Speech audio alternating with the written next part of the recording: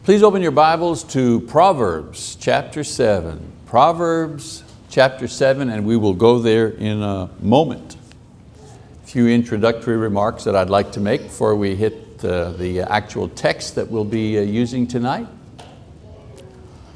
On December the 19th, 1998, then President Bill Clinton was impeached on charges of perjury and obstruction of justice. Some of us old enough to remember that. It was a while back, wasn't it? He was accused of lying under oath and trying to cover up his involvement in an illicit affair that he had with a young intern that worked with him at the White House. The President of the United States had a sexual affair with one of his staff. He then lied about it and was nearly removed from office because of it. Now, I remember at the time Mr. Clinton's defenders kept saying that he didn't do anything wrong. It was no big deal. People were getting excited. This kind of thing happens all the time, they were saying. It's just prudes. People are being prudish over this thing, and that it was a personal thing. It was between him and this young woman, her name was Monica Lewinsky, and his wife. They need to keep that in the circle. It was nobody's business, and this was the defense line. But we knew, of course, that it was a serious thing, because if there had been no illicit sex, then there would have been no lies, and there would have been no impeachment trial, and all the drama that came with that. The country was mesmerized by this event and what took place afterwards. I remember at the time that they often showed President Clinton and his family leaving church on Sunday with the President clutching his Bible. I still see that image in my mind. They call it an opportunity to show that he was actually a very righteous person, a photo opportunity. That's it, a photo op of him leaving church and trying to rebuild his image. Well, perhaps if Mr. Clinton had opened that Bible that he hung on to, if he had opened it to Proverbs chapter 7 and read it, he would have found the wisdom and the warning that might have saved him from the terrible sin and the fall that he was subject to. I mean, let's face it, he was actually a very good politician. He was charismatic, and whether you're a Democrat, Republican is not the issue. He rose to great power, the top position in our country, the President of the United States. He was president at a good time in America. The things were good, economy was good, and he lost all of this. And even to this very day, they can't talk about him without also mentioning this terrible thing that he had been involved in. It stuck to him forever. Well, you and I, we're not as influential as presidents, but our souls are just as precious. So let us look at Proverbs 7, and let's read about Solomon's warning against falling to the charms of an immoral woman. And I need to make a little parenthetical statement here just in case. I'm not even suggesting here that only this woman, Monica Lewinsky, she's to blame, she had 100% of the blame, it was her fault. No, there was plenty of blame here to go around. But I'm looking at this from the perspective of a man not being careful and allowing himself to be drawn into a situation which nearly cost him the presidency, certainly caused his reputation to be tarnished forever. Now this particular proverb, Proverbs 7, has been regarded by some scholars as a warning against idolatry for Israel. But it fits equally well as a warning either against idolatry or a warning against a person to avoid sexual sin. So let's start reading it. Chapter 7, or Proverbs 7, verse 1, the writer says, "My son, keep my words and treasure my commandments within you. Keep my commandments and live, and my teaching as the apple of your eye. Bind them on your fingers, write them on the tablet of your heart. Say to wisdom, you are my sister, and call understanding your intimate friend. So the writer, Solomon begins by extolling the value of his teaching, the importance of the wisdom that he is trying to impart, especially to a young man. It's very focused, this warning, this instruction to a young man. And the wisdom, he says, that he gives should be like a treasure, like a protector of life, the favorite thing that you have among many things, something to be memorized. They used to have rings with large signets where passages or laws were written so that they could remember them and keep them.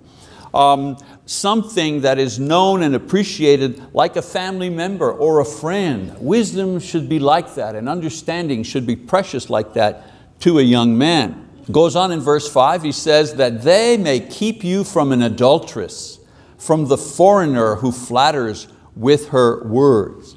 So here he describes a concrete benefit deriving from a knowledge and an adherence to this wisdom. They keep you from being seduced into sexual sin.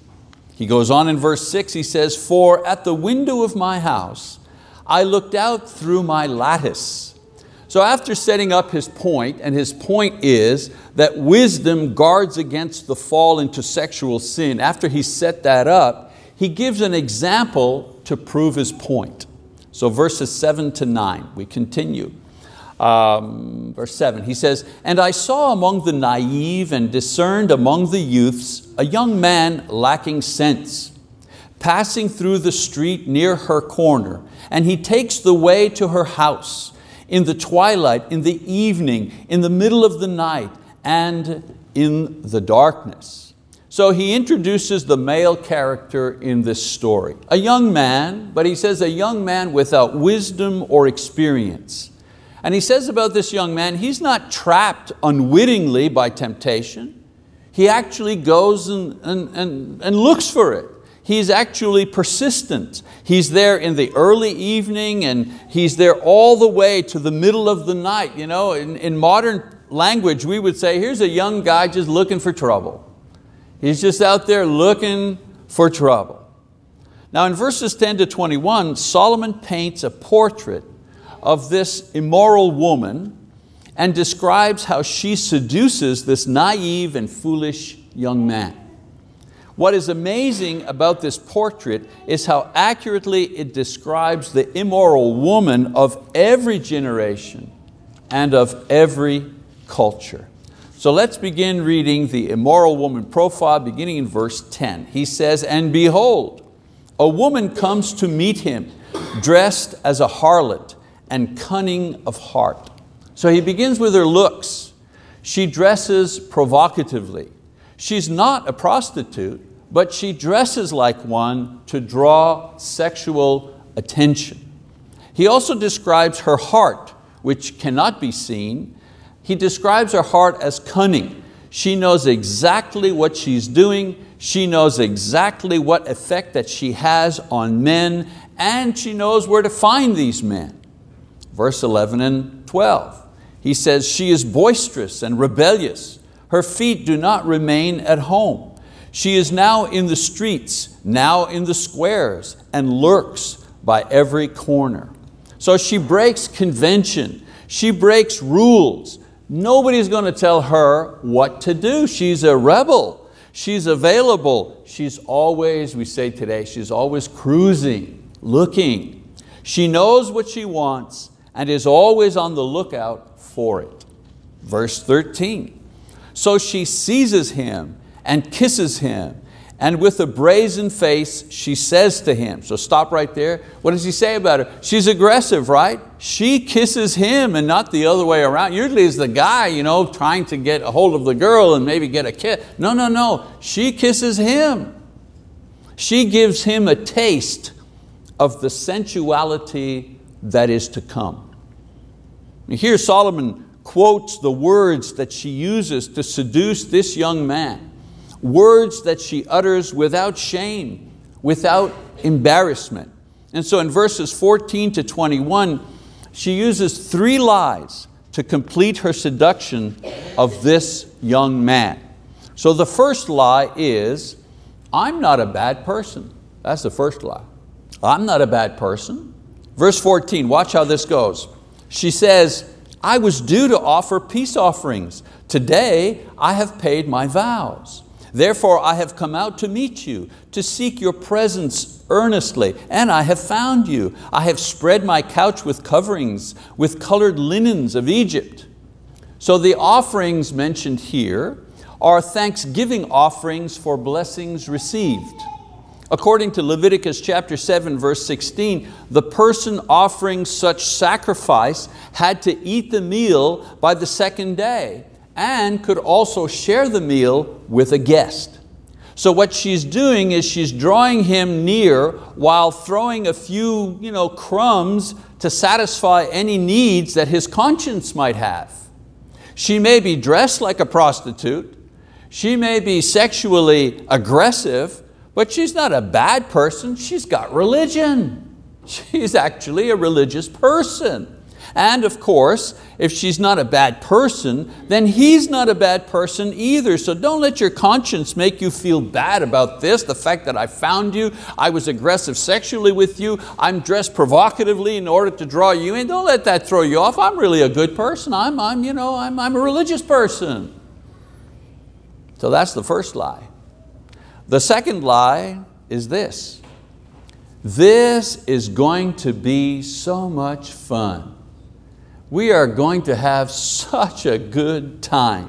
Verses 16 to 18. She says, I have spread my couch with coverings, with colored linens of Egypt. I have sprinkled my bed with myrrh, aloes, and cinnamon. Come, let us drink our fill of love until morning. Let us delight ourselves with caresses. So what is she saying to him? We're not going to go to some cheap motel. We're not going to go to some dump. This is a nice thing we're going to do. Everything is clean and fresh. Everything smells good. Let's make love, wonderful love. Now there's an interesting warning that the young man doesn't notice because he's so caught up in the seduction.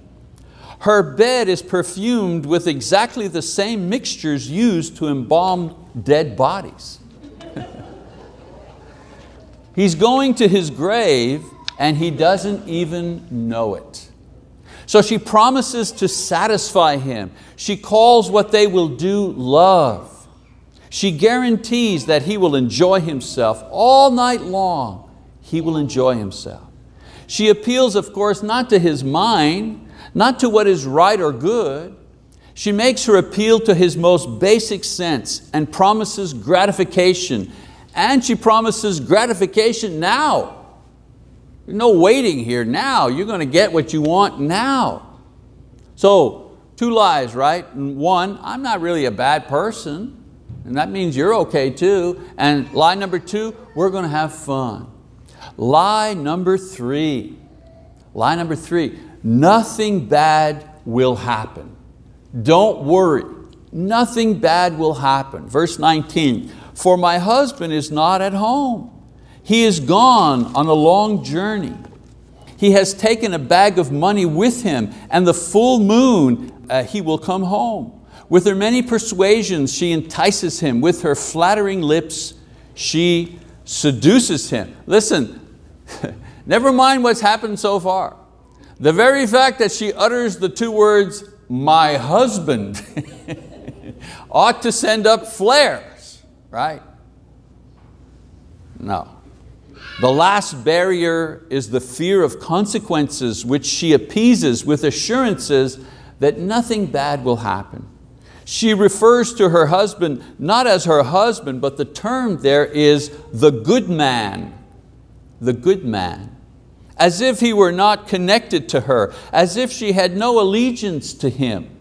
The husband is not home and won't be home for a long time, so we won't get caught. Relax, chill out. This is going to be wonderful. So this was not the last lie. that she told him. But Solomon summarizes the encounter by saying that she flatters him and she draws him into her plan with her smooth words. In other words, she promised him safe sex. Safe sex. So Solomon leaves the readers to imagine the rest of the story. And he writes the final outcome for the young man because of the behavior that he has exhibited with this woman. And he gives 3 images to explain what is really happening to this fellow. He compares him, he does it as a comparative thing. Number 1, he compares him to a sacrificial bull. Verse 22, it says, suddenly he follows her as an ox goes to the slaughter. Now, because of their contrary nature, it may require many blows to get a bull to move 1 foot towards his stall. But then, as what happens very often, suddenly, without warning, he'll just charge forward into his own captivity. That's what these animals are like. Well, the young man has done no speaking so far. Notice he hasn't spoken here. He's remained motionless. But suddenly he makes up his mind, throwing all caution to the wind, and he follows the woman home to his own destruction. First comparison.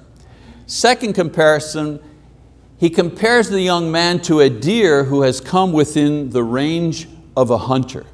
Verse 22b, it says, or as one in fetters to the discipline of a fool until an arrow pierces through his liver. Let's just stop there. Now this passage can be translated 2 ways, and the way not printed here in this text actually makes more sense. The other way it should read, as a stag goes in a trap until an arrow pierces his liver. That makes more sense. Of course, the trap is the hunter's trap, a way to lure the animal within range of his arrow, because once he's within range of the arrow, too late for that animal, he's as good as dead. So the young man was safe until he came within the influence of the woman. Once he was there, he was trapped and he didn't even know it. He won't even see the thing coming that will destroy him.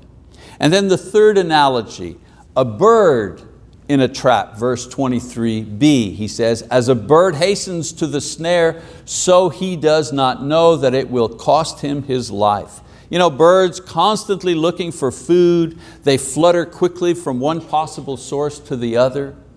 One of these is a trap, and the bird quickly seeks it out without realizing that what he thinks will sustain his life will actually take his life away. Well, in the same way, the young man rushes into a situation that he thinks will bring him life and pleasure, but instead it will only cause him pain and death in the end. So with this verse, he closes out the story of the young man and the immoral woman. In the last verses, he's going to go back to addressing his readers and leave them with a final warning. So here are the warnings. Verse 24 says, now therefore, my sons, listen to me and pay attention to the words of my mouth. So he calls on his readers to pay attention to what he has taught them and the final words of warning that he's about to impart. Verse 25, he says, do not let your heart turn aside to her ways. Do not stray into her paths. You know, we have an expression today, don't go there.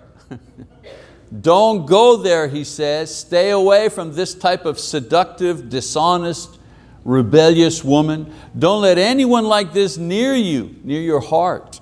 And don't go looking for this type of person, the paths. Don't go looking for this type of situation. Verse 26 and 7, another warning, he says, for many are the victims she has cast down, and numerous are all her slain. Her house is the way to Sheol, descending to the chambers of death. Yeah, third warning. You know, don't go there. What? She is dangerous. You know, many times young people think they can handle it. Oh, I can handle it. But Solomon warns that sexual seduction is very powerful, and many who may have thought that they could handle it can't.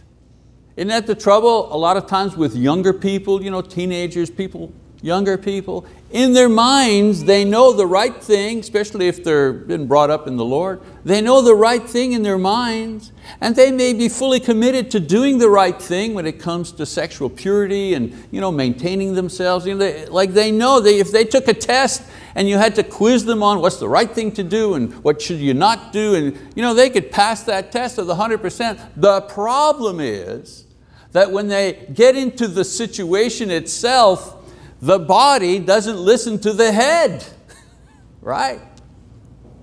Yeah. The girl says, well, I was going into the situation and I knew his parents weren't home and we were going to be alone, but in my mind I knew the right thing to do. I'm a good girl, I know what to do. But in the heat of the moment, sometimes the flesh overtakes the mind. The spirit is willing, knows the right thing to do, but sometimes the flesh is so powerful. And when we don't have a lot of experience, we don't understand that about ourselves. Men, in this case, it's a warning to men. Men are weak in this area, and they should recognize their weakness. And you know what? They're weak for a long time. I remember a young guy telling me, man, I'm so glad I'm married. I'm never going to have to deal with sexual temptation. Really?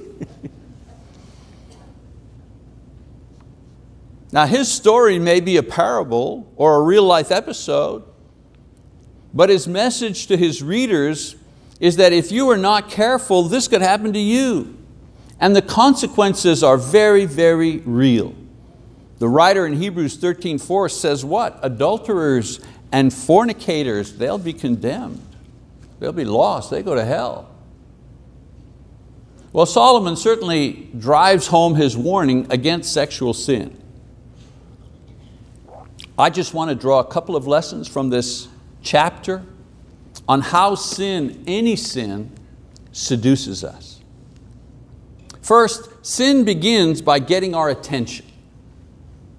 That's why sin is usually sparkly, shiny, because that's how it starts. It gets our attention. We begin by being curious about evil. We just want a glimpse, we just want a feeling, we want an idea of what it's like.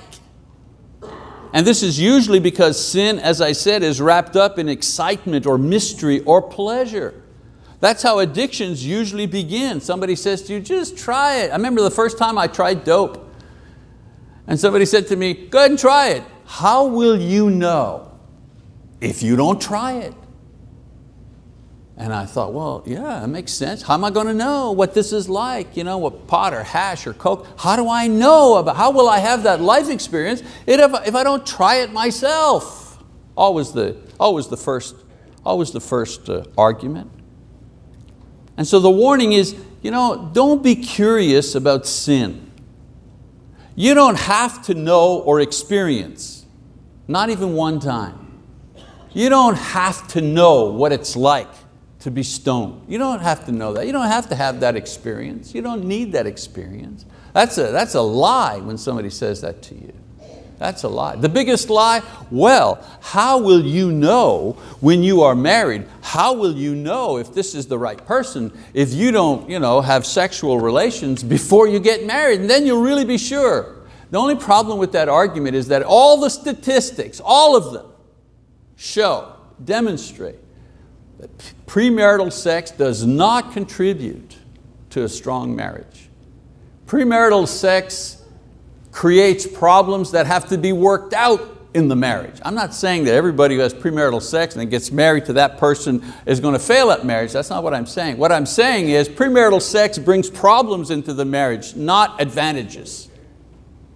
But we don't listen to that, do we? And that's certainly not the message that the media gives us. Of course not. Number two, sin draws us in with lies. It's always a lie. It's not so bad, or you're going to be okay, or of course the real lie, just this one time. We'll just do it this one time. If you need arguments to convince your conscience, be careful. Be careful. If you have to talk to your conscience and talk yourself into something, be very careful. You know, what did Marty say? Is there any other place you'd rather be tonight? Would anybody condemn you because you said, oh, I went to evening services? Would anybody condemn you for that? Well, no. Why? Well, you know that it's inherently a good thing. Hey, I didn't just publicly worship God once today. I took advantage of the fact that there's an evening service and I wanted to go again, be with my brethren, worship the Lord a second time in a public way. Would anybody say, oh, that's a bad? No, of course not. Things that are good are inherently good. They're obvious. It's the bad things that are covered over and glittered over, and those are the things that have to be hidden. The best defense against lies is to know the truth, God's word. And certainly don't violate your conscience. If your conscience is saying don't do that, and you don't understand why you ought not to do that, that's okay. It's okay to just say, you know what, I don't know why I shouldn't do that, but I'm going to hold off on that till I can kind of think this thing through. That's okay. Because the thing about sin, you got to do it right away. Come on, now's the time, now's the opportunity. It won't go by again.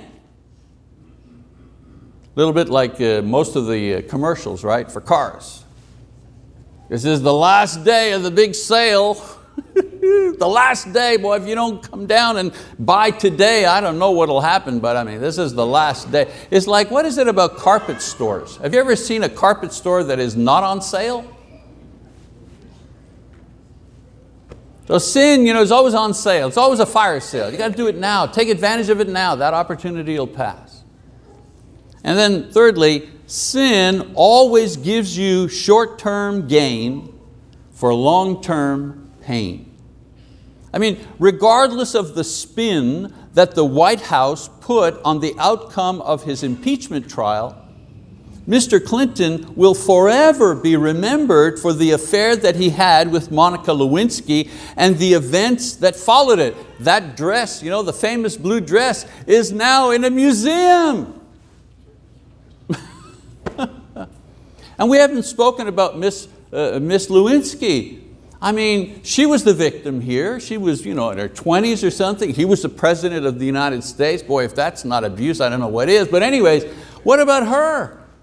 Yes, what she did was not right and so on and so forth, but look at the price that poor woman has paid her whole life. She's forever linked to this thing. What a tremendously high price to pay for a few moments of sexual pleasure. Terrible. A few moments of forbidden sex in exchange for a political legacy. Not much of a bargain. So let's make sure that the lesson taught by Solomon so long ago is not lost upon us today. We may not have presidential reputations to preserve, but all of us have souls, and we will be judged by God irregardless of our positions here on earth. In other words, presidents are going to be judged, and electricians are going to be judged, and preachers are going to be judged, and teachers are going to be, everybody. The Queen of England is going to be judged. Everybody comes before the judgment seat of God. I encourage the young men in our congregation to heed the warning here and be careful not to be seduced into sexual situations. Everybody around you is telling you it's no big deal. Don't worry. You're not a man unless you've had that experience. Do not believe those lies. They're lies. They're lies. And of course, I encourage our young women to strive to be modest and sexually pure and not provoke any man to disrespect her. It is disrespectful for a man to look at a woman with lust in his heart. He disrespects her as a person when he does that, because he objectifies her. She simply becomes an object that will in some way gratify his desires. That's disrespect. And I say to, well, all women, but certainly younger women, understand that's what's happening. Understand that idea. Don't allow that to happen to yourselves. Be respectful of your own selves. Respect yourselves. You have something your sexual purity is like gold. It's silver, it's diamonds. It's a precious thing that you have. Don't allow the powers and the lies in the world to seduce you into giving that away. That's the sad part. You only have that one time. And I encourage all of us to be careful of temptation, obviously, to all sin, regardless of age. We're always vulnerable, always vulnerable.